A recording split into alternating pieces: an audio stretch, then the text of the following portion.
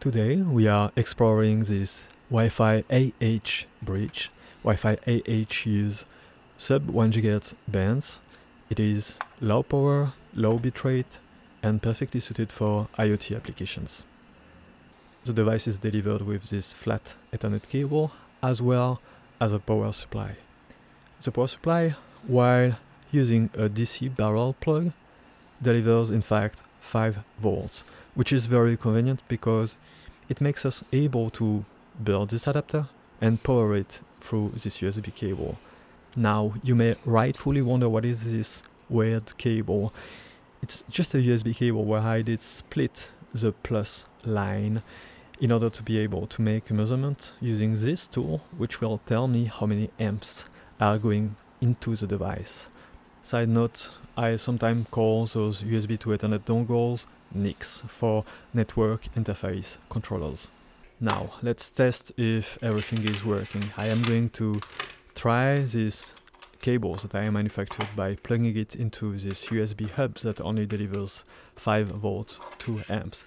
And this Ethernet cable is going to give access to that part of the bridge to my home network and by extension to internet.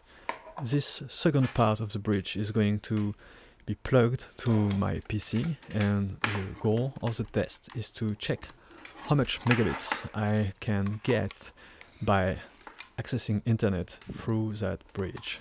By the way, there's 2 hidden buttons on those bridges. You can change them from station to access point and use these little buttons to pair them together. My Wi-Fi card has been disabled and I'm only accessing internet through that bridge. So, can you guess what bitrate I could expect?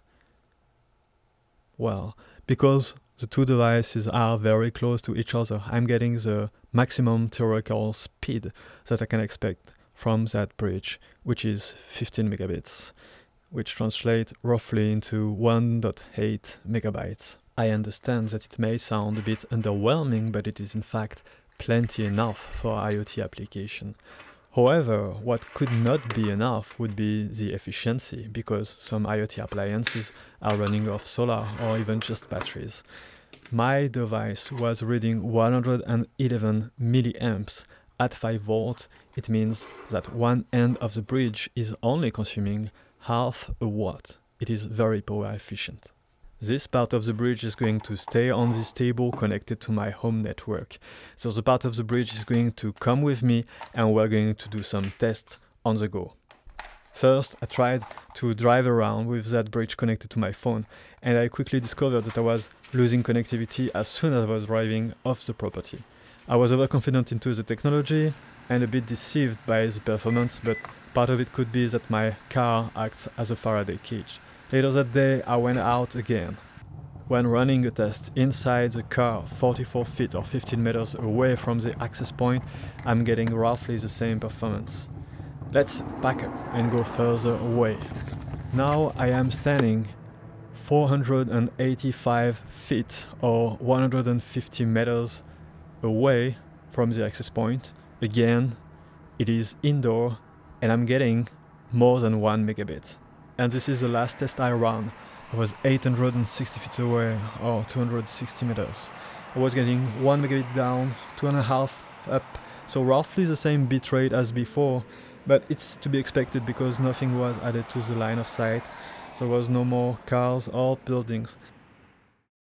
By making this video, my intention is to push the general public, but also researchers, towards using Wi-Fi AH more.